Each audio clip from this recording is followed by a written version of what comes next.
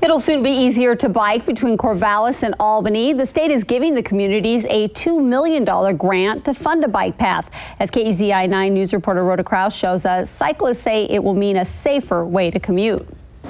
Cyclists commute between Corvallis and Albany here along Highway 20 every single day. But that doesn't mean they feel safe with all of this heavy traffic. That's one of the reasons Benton County has been discussing for years to install a multi-use path between the two cities. Who commutes? Where better to go than a bike shop in Corvallis? Bike and hike.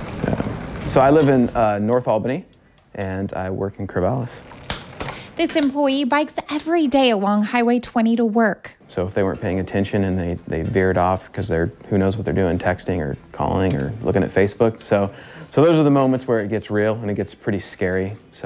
But being hit, that's enough to make you stop.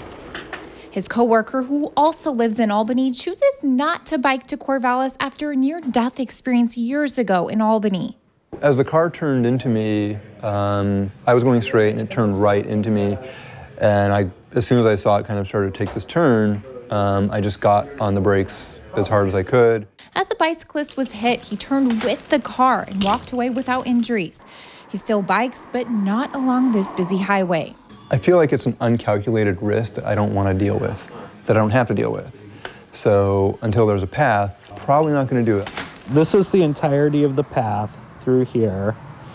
And the portion that would be developed that we're talking about now is this red portion right here from Scenic Drive down to Independence Highway. Benton County spokesperson Rick Osborne says a state grant is funding $2 million of a new path along Highway 20. We're negotiating with property owners and, coming to fair terms to purchase right-of-ways through their properties and being able to build the trail. We're told some neighbors aren't thrilled of the idea, saying a path will interrupt their farming practices and would disturb their privacy.